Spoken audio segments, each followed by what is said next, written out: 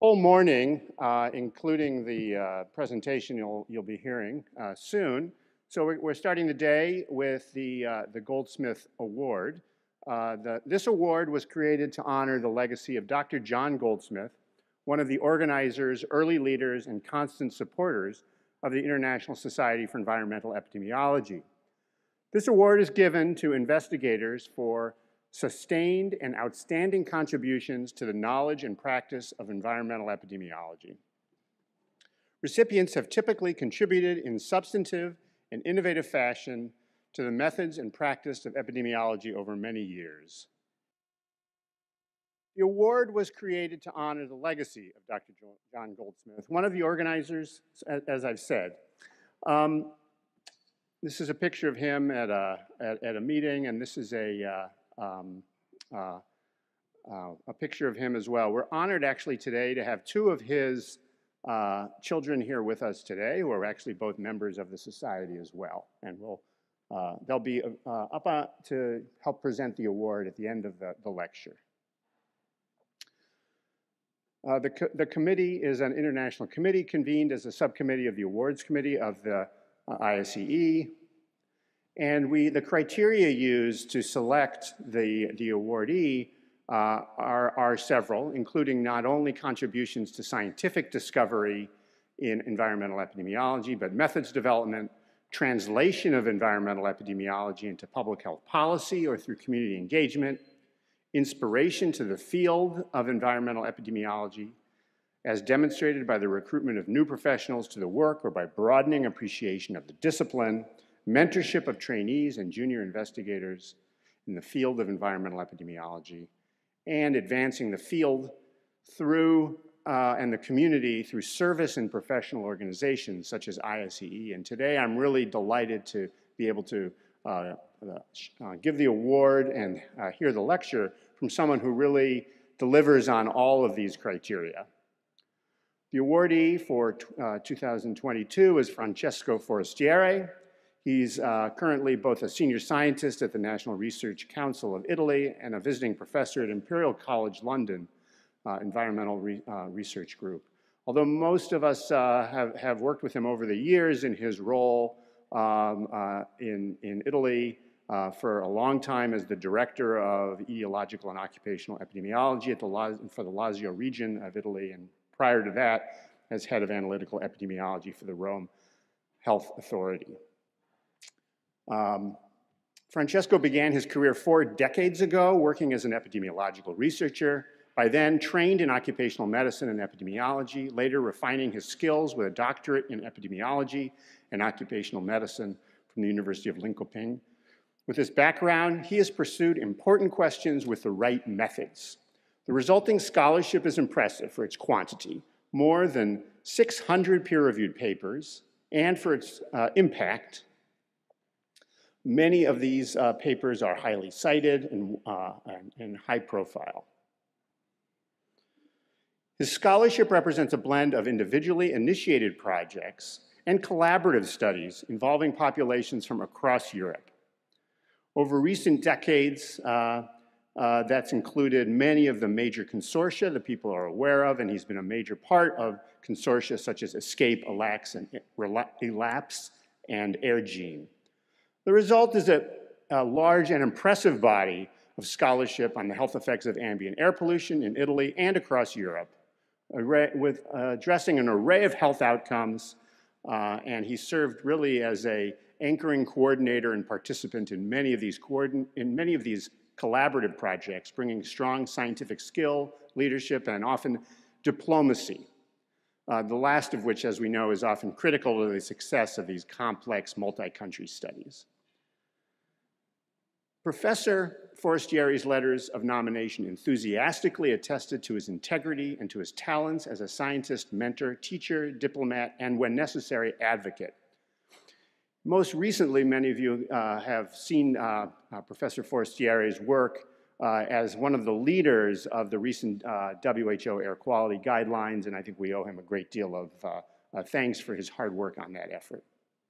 I also note that Professor Forestiere is officially a Knight Commander of the Italian Republic. So it's my pleasure to introduce Dr. Forestiere, who will give us his lecture today.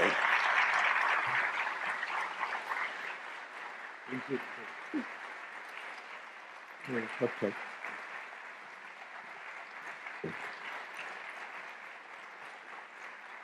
Thank you, Joel. Thanks, many thanks. And it's, of course, an honor for me to receive this award. And I have to say, I met John Goldsmith in 1985 in Como. And since then, we have been chatting during the ISEE conference in the following years. And it was also always a pleasure to speak with him and to receive his insight. So it's a deep honor, and I have to thanks for the nomination Annette Peters. Annette Peters is a former ISEE president, is here, and I want to express my deep gratitude to her, and also to the people who signed the nomination letter, Gerard, Claire, Michael, John, and Massimo, and Jordi. Really appreciate your effort. And thanks for the award to ISEE Executive Council and Award Committee, Mark, Joel, and Andrea. This is from my heart. And I have a presentation here regarding synthesis of the evidence in environmental epidemiology. My idea is to illustrate today different approaches in evidence synthesis in environmental health, and to learn from the experience and how to improve in our discipline. So evidence synthesis has been defined in a recent document from the Royal Society of Academy of Medical Science in UK as referring to the process of bringing together information from a range of different sources and disciplines to inform debates and decisions on specific issues. And evidence synthesis should be inclusive, rigorous, accessible, and transparent. And why this is important for epidemiology and for epidemiologists? Because we have different duties. Most of us spend our time in primary evidence, so design, conduct, analysis, and interpretation of single studies. You know, most of the posters and the presentation are on the first job of the epidemiology. But then we have the duty to produce evidence synthesis and integration, make a synthesis of the evidence from human studies and integrate across various disciplines. We also have the duty to perform impact assessment and cost-benefit analysis, and we need to evaluate the impact of policy and intervention. So this is the complete pictures of our duties as epidemiologists, and I really hope that the epidemiology courses will take all this effort to teach to the new student the discipline. We have a long tradition of causality assessment in environmental health. First of all, the combinations of the various evidence stream, human, toxicological, and mechanistic evidence from IARC. And the last preamble was released in 2020, and I think this is very important for our discipline. But we also have in the history, the four-level hierarchy reported in the Surgeon General report on passive smoking in 2004, and the US EPA 5 categories of weight of the evidence. And I have a few slides on this. This is the IARC combination of the evidence from the first monograph. We have the classification of the evidence according to the report of the Surgeon General. And we have the very famous in environmental epidemiology, the classification causal relationship and likely to be causal and suggestive of the EPA. So we have a long tradition here. And along this tradition, the traditional approach has been to follow the Bradford-Hill criteria and select several items here. You can see most of them are regarding the internal validity of the study, but most important are this aspect, like the strength of the association and robustness of the finding, the monotonic exposure response function, and the consistency of the finding across population, age group, time period, and study design. So we have a long tradition then, and along this tradition, especially for young people, in 1995, Aaron Blair was leading a group of people producing guidelines for the application of meta-analysis in environmental epidemiology. And I think most of us should refer to this document because it's an old document, but contains most of the critical issue for systematic review and meta-analysis. So what's the problem here? Why we are speaking about evidence synthesis with this long tradition? Because in the current days, we have a sort of tension between two different approaches. One is on the left side, the so-called grade approach, which I call the mechanistic approach. On the other side is what I call the narrative approach, the effort to perform triangulation for various evidence, both within a single stream and between streams. So what is grade? Grade is an approach that has different steps. The first step is to establish the initial level of confidence, then go up and down considering factors that decrease or increase the level of confidence, and arriving to a final decision of the confidence rating. Why grade is important? Because WHO in 2016 in the Handbook of Guideline Development said that grade should be used because grade methods represent international agreed standard for making transparent recommendations. So, but we have to be aware that grade was born in clinical medicine, and so it's an approach that was imported from clinical medicine. And what is the most important difference between clinical medicine and environmental health? We don't have randomized controlled trials. So it's impossible for many environmental exposure to perform a randomized controlled trial. But more important than that, the point of view is completely different. For clinical medicine, the scope, the effort is to evaluate the patient benefit. For the environmental health is the evaluation of population risk. So clinical medicine is interested in positive effects, and we are interested in negative effects. So clinical medicine worry about false positive, and we are worried about false negative. Exposure is well defined, exposure is estimated. This is based on human studies, this is based on integration of different streams of the evidence. And most important, the biological plausibility in clinical medicine exists before the randomized controlled trials. We already have the biological, otherwise we cannot conduct the randomized controlled trials, whereas for us, the biological plausibility is something that we discuss during the course of the study. So the experience and application come from the WHO Air Quality Guidelines that were published in September 2021. And I was part of the effort and part of the discussion, and also come from a very intensive effort that the Health Effect Institute had in producing the HCI traffic review, the systematic review on the health effects of traffic-related air pollution. And this is what was conducted by a panel of different investigators under the lead of Anna Bogert. So I will take my examples from these two experiences. The first issue is the initial level of the confidence. So as grade prescribed that randomized controlled trials have high confidence and observational studies have low confidence. And this is surprising because as Rodolfo Saracchi showed in this nice table in 2016, that the convincing evidence of carcinogenicity for several factors like tobacco and the stilbestrol or benzene or arsenic come from observational studies, not only case control and cohort studies, but also from case series and ecological studies. And this is important to consider. The false problem of hierarchy of the evidence was already indicated by David Sackett. David Sackett is the father of evidence-based medicine. This is an editorial in 1997, and basically it's time to stop squabbling over the best methods.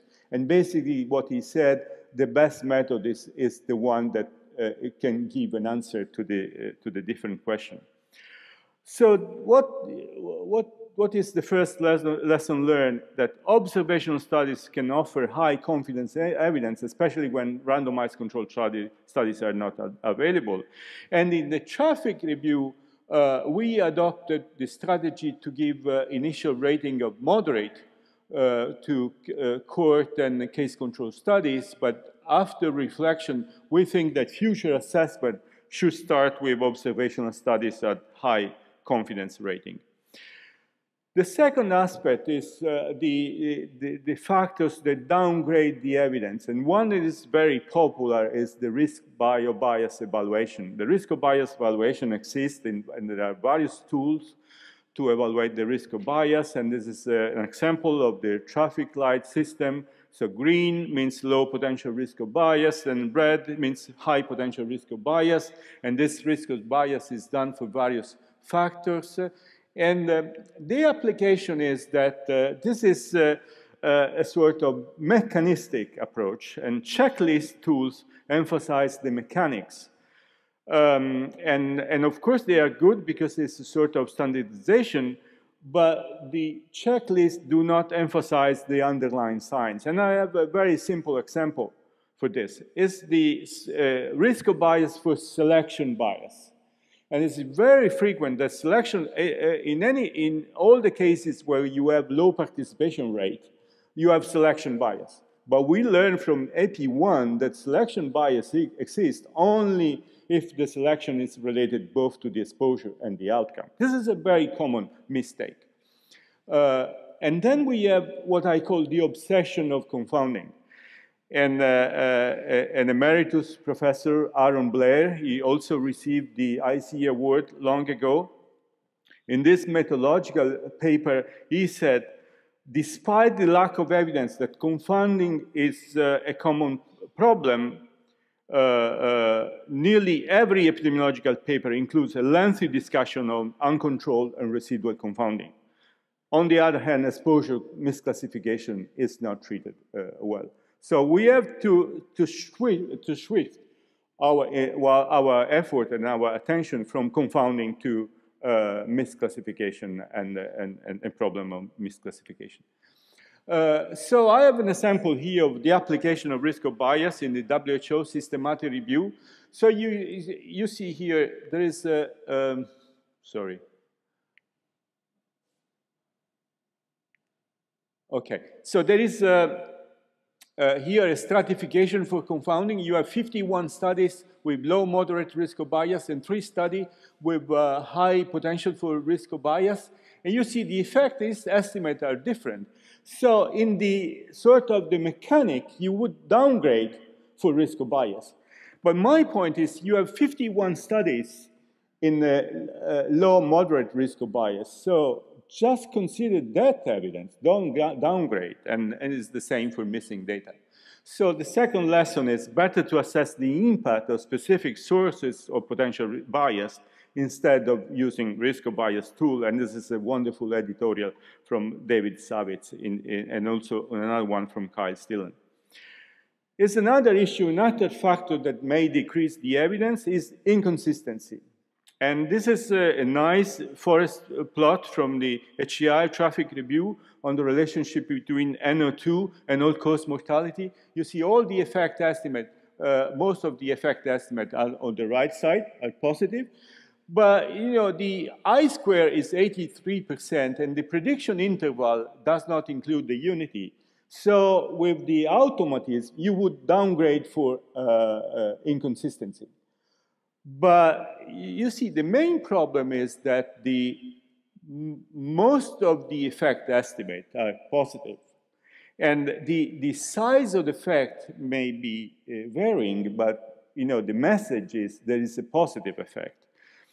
So the lesson learned is that heterogeneity should not generally be used to downgrade the confidence, and this is because the I-square is problematic, and there are several reasons.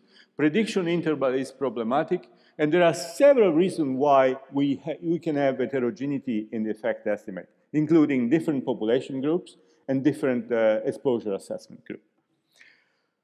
I have another one on publication bias, which is used for downgrading the evidence, and this is a quite important effect of PM 2.5 and mortality, and short-term effect on mortality. If you see the Eager test, the p-value is statistically significant. But when you stratify for multi-city studies and single-city studies, and you assume that multi-city studies have less problem with publication bias because in the collaborative effort there is no need to deny the publication, you have the effect estimate, they are quite similar. So there are other reasons for the Eager test to be positive. So the lesson learned that publication bias should be explored beyond statistical methods.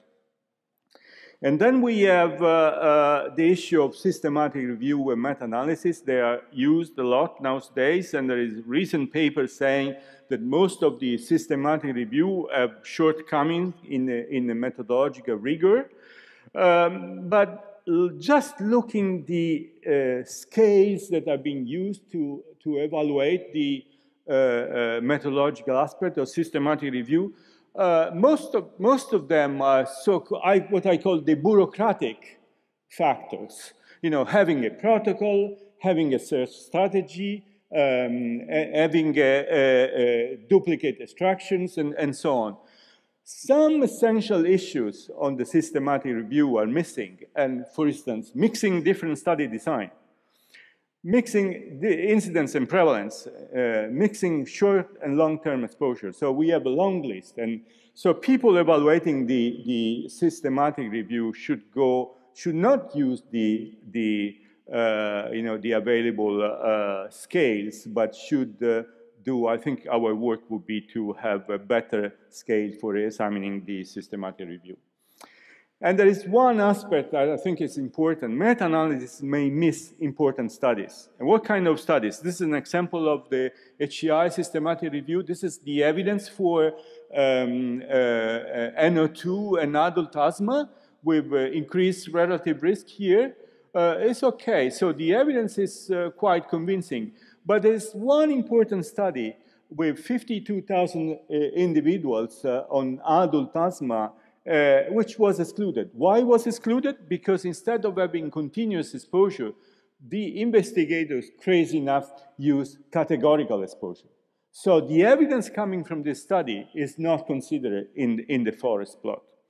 I have another issue which I think should be considered. You know, most of the systematic review, including the WHO and HCI, did not consider studies coming from causal modeling. One application for this is long-term exposure.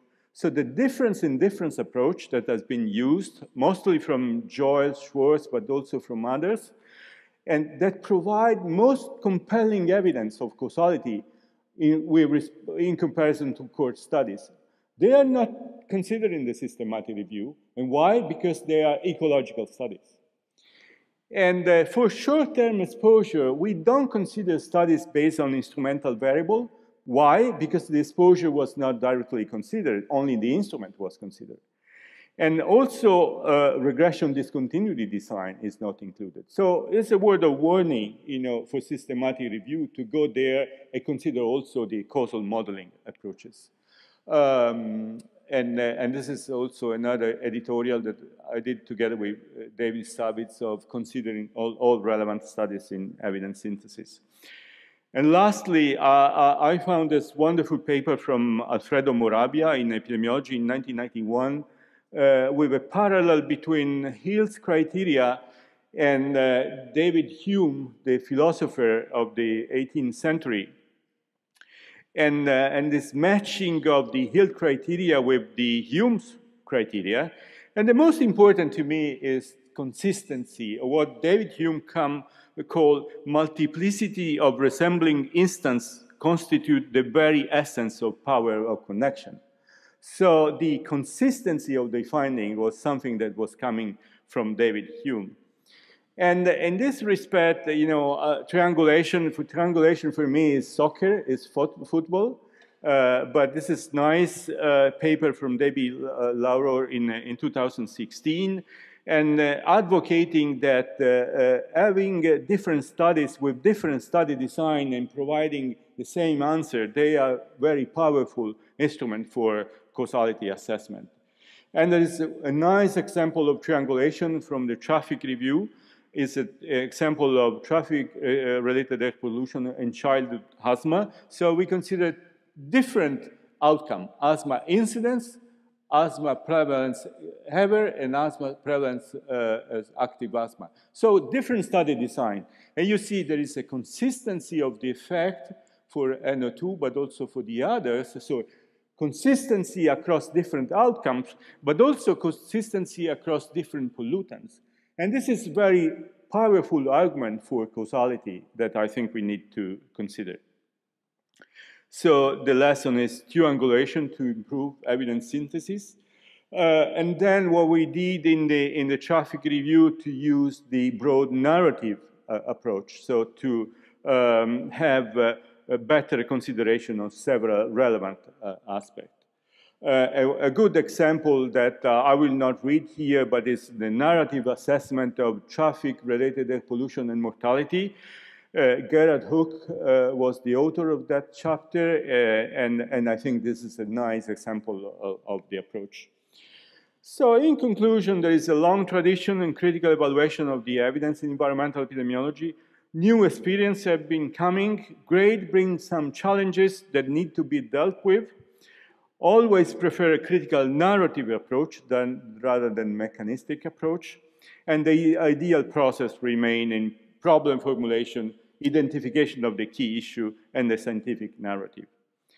And this is the end of my scientific presentation. I know, like the PhD student, when they present the PhD, they have the 10-page acknowledgement of all the since they start from the parents quite often. I will not start from the parents, but I will start from my mentors to say that this award is dedicated to these people, and part of the award is for them. And first of all, my mentor, Jeffrey Rose, I was attending his wonderful lectures at the London School of Hygiene and Tropical Medicine in 1992. My mentor, Professor Olav Axelsson from Linköping, he has been teaching me the principles of epidemiology, but also the principle of integration of epidemiology with toxicology. And Carlo Perucci, he has been the director of the Department of Epidemiology for many years, since the 80s and until 2010. And he has been mastering me over the course of the years, teaching me how to do the profession and how to choose priorities. I have to thank my longtime friends. There are several of them. I will not read the name, but I think my gratitude is very high for these people. And some of them are here, some of them are listening, and many, many thanks.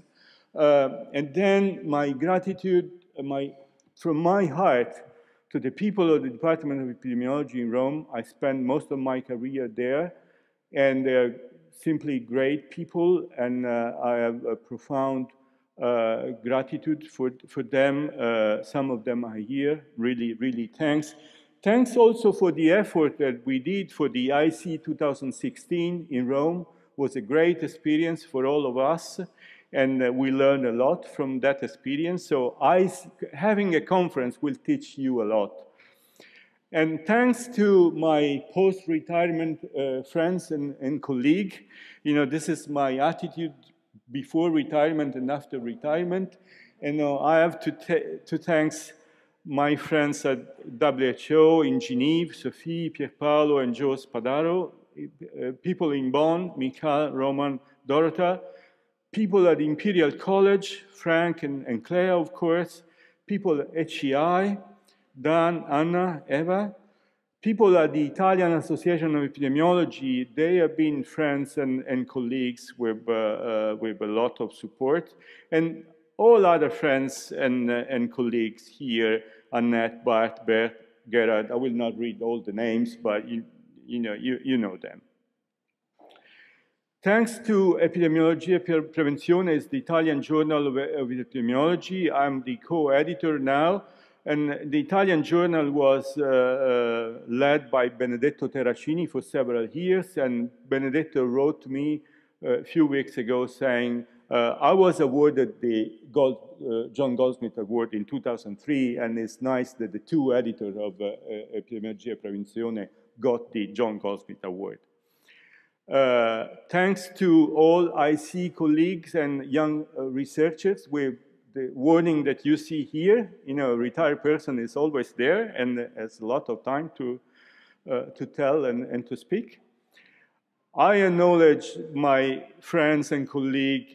They gave to me, especially in the last few years, a lot of support. Anna here, and Bert Brunekev is not here, but my gratitude. And thanks to the woman of my life, really appreciate their support. And the last lesson learned, I want to communicate this lesson to all the young people. Take everything with your heart. If your heart is not there, there is no value in having that specific path. And thanks very much for your attention and support.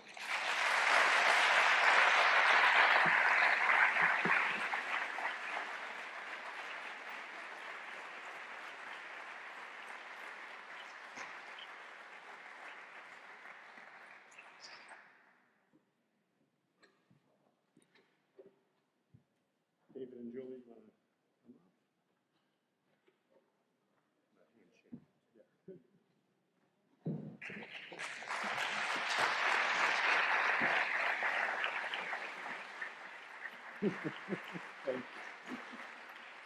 David wants to come too. Yeah. I get to be in the middle? Yes, we do. Oh, Wait, that- wait, wait. Come forward. We'll do this Get rid of the mask. Where? Good. Now get in. Squish. This is the retired Goldsmith. You can tell by the picture by this. No, I'm still working. Yeah.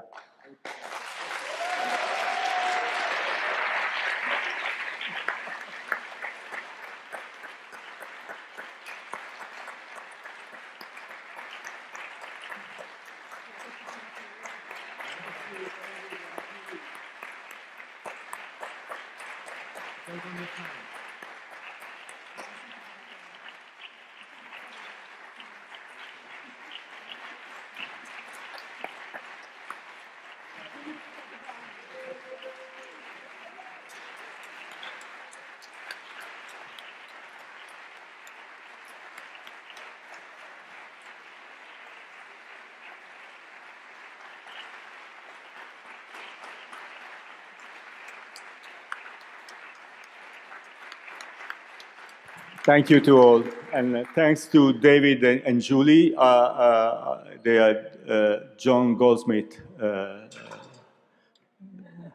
kids. They have been friends for so many years, and I'm really happy they are here. Okay.